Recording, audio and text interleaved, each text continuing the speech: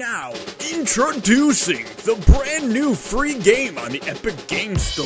Winemaking Simulator? At first I thought, well, let's get this review over with. But now I'm saying, give this game a chance.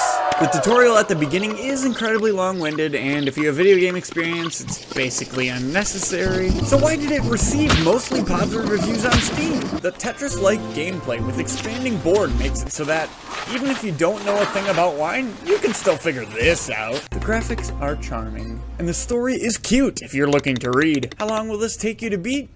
Well, endless mode will take...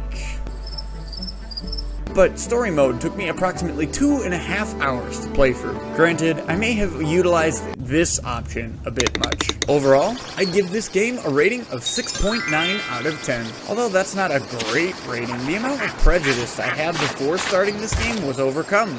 This game destroyed its first impression. 100 Days of Winemaking Simulator is free on the Epic Game Store from now until September 15th at 10 o'clock Central Time. If you want to chat with me about this game or other upcoming titles, join my Discord that I have linked in the description. Similar to this game is Gene Force 1 Mutagen, a review that I've linked here. Thanks for watching.